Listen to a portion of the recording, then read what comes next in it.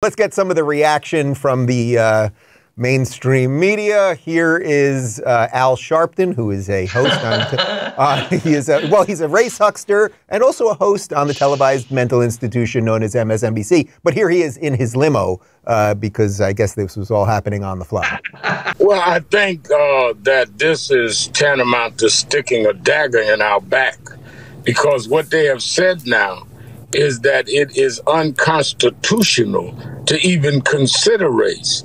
This is a tremendous setback that must be resisted by every corner, including the Department of Justice and including states.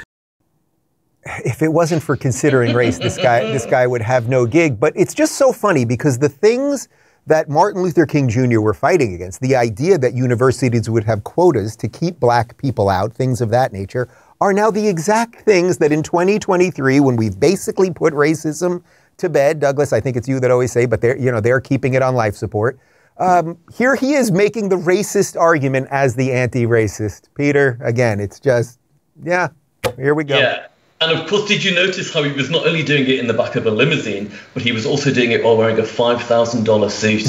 Now, that's the kind of oppression. This is like a $75 jacket, by the way. Right. I mean, I could get into that kind of oppression, Yeah, I could do that. Don't you also love, I mean, this is a man, let's remember, I don't think we need to linger over the so-called Reverend Al Sharpton. This is a man so shameless that whenever a young black man in America dies, he literally pushes his way to the front of the funeral cortege and will be standing in front of the family at the coffin of a person he never knew, trying desperately to get his bit of the action. I mean, this is a man who's shameless for a living. And of course, he's furious that in one way, that people are calling out the kind of race huckstering that he's done. But as you say, Dave, if this kind of so-called anti-racist racism didn't exist, Reverend Al Sharpton wouldn't have any reason to get into his limousine in the morning. There's a phrase that I love that most people credit Bill Maher for, but believe it or not, it was George W. Bush, the soft bigotry of low expectations. And watch this clip. This is also from MSNBC. This is contributor Eddie Gowd on what will now happen at the universities. We will return to elite institutions, more specifically being the space for a particular population, for predominantly white and Asian students.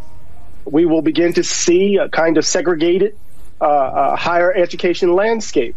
And the irony, of course, as I try to, I've anticipated this decision, but to hear it, I'm kind of still, I'm trying to manage my emotions.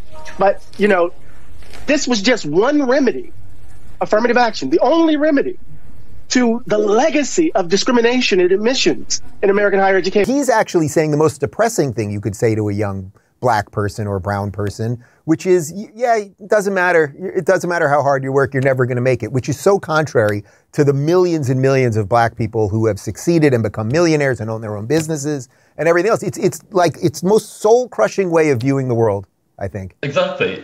And it's also factually incorrect. If you look at the data for university admissions, white men are almost invisible on university campuses. That they are no longer really going to university. They've opted out of academia. So I don't know where he's getting this idea from, that university is going to be overrun by terrible, awful, oppressive white people. Most white men are not going to college, so he's got nothing to worry about.